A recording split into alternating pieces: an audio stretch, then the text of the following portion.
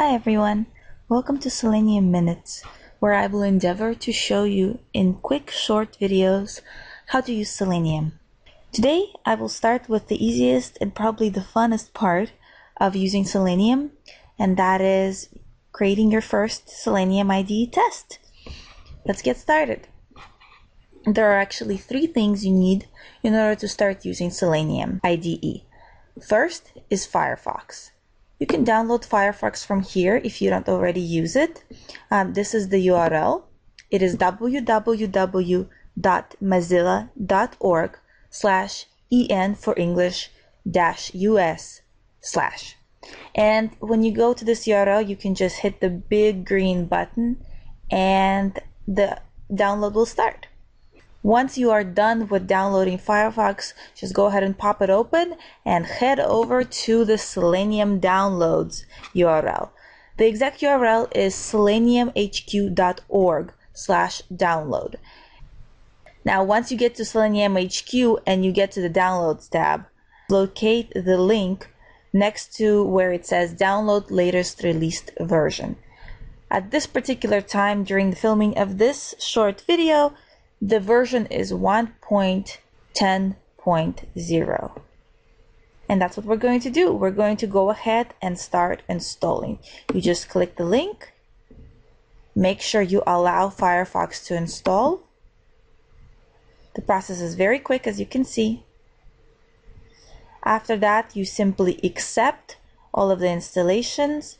What's going to be installed is Selenium IDE over here, along with all the other formatters for Selenium IDE, which you will need if you ever want to move on from Selenium IDE to WebDriver or to running your tests on remote control Selenium. After this, you say install now. Your FIREFOX will ask you to restart. This only takes a second. And once it restarts, you are ready to start using Selenium. Now, this was the second part. The third part that you need is the actual application that you're going to be testing. For this video, we're going to be using the Orange HRM demo website to record a short test. For this demo, we will be using Orange HRM, located at demo.orangehrmlive.com/symphony with an F/web/index.php/auth/login. And we will record the most basic but also the most common test case you will probably run into as a QA. This will be the positive valid login test case.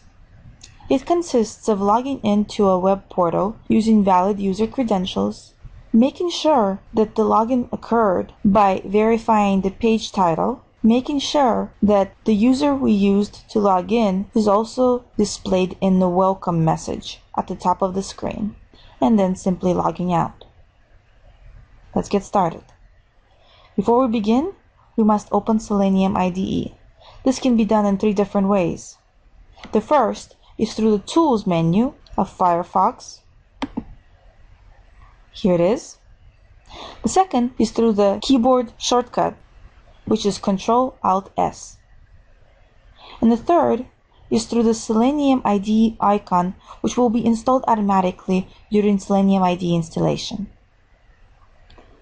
Regardless of which method you prefer, go ahead and start your Selenium IDE now. By default, Selenium IDE starts already in recording mode. You can tell this because there is a square around the red circle record button. When recorder is off, there will be no square around the record button. Make sure you turn on the recorder before you begin interacting with your application under test. As an additional tip, before you begin, delete the username and password already pre-filled into the credential fields. Unfortunately, if we allow FIREFOX to pre-fill our credentials for us, Selenium IDE will not pick up those interactions because they were not performed by the user, but rather by FIREFOX itself. So it is a good idea not to store login and passwords when you are planning to use Selenium IDE to record logging in. Alright, now that we have cleared these fields, let's begin. Make sure the record button is on.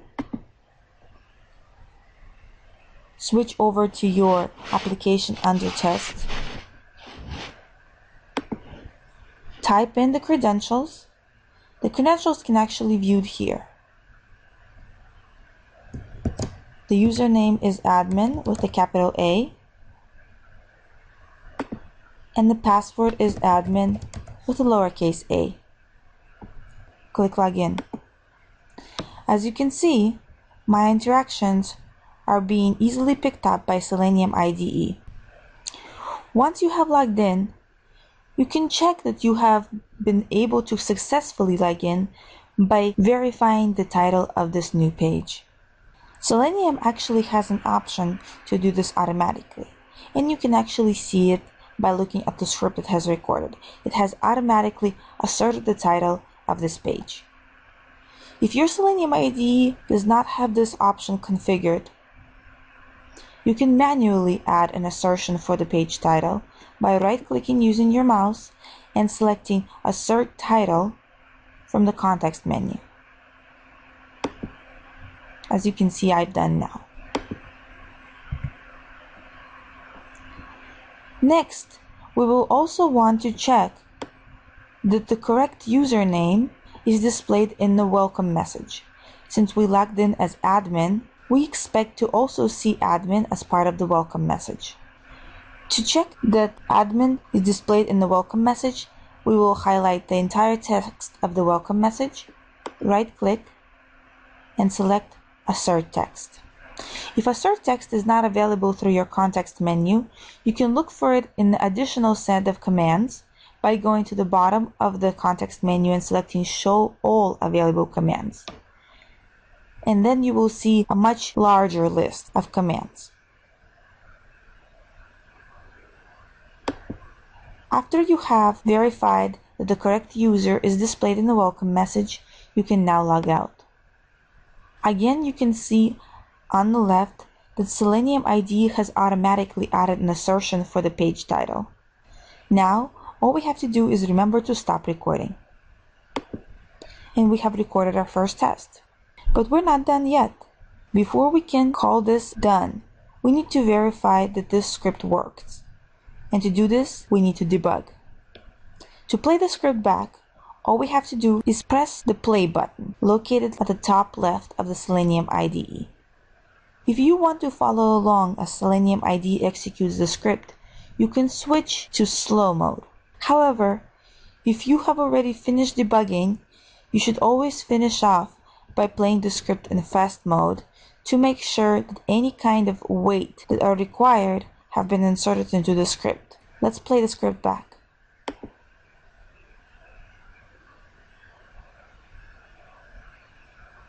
If everything in your script turned green, that means the script passed.